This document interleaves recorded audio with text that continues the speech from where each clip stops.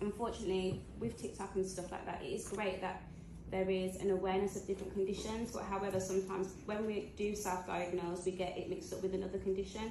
So the key way to identify the difference between psoriasis and seborrheic dermatitis is that with psoriasis, it actually exceeds the perimeter of your hairline, and a lot of the time you actually get it at the posterior area of your head, and it can appear anywhere on the body, whereas with seb derm, you tend to get it on the scalp only.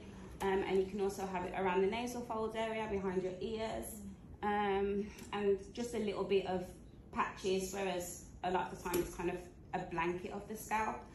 I'm always going to be someone that recommends natural over any chemicals. So like apple cider vinegar rinses are really good as a natural alternative. Oiling the scalp while your hair is in braids, you can wash the scalp, and it's related to your stress levels as well. So if you're noticing that you're quite stressed out.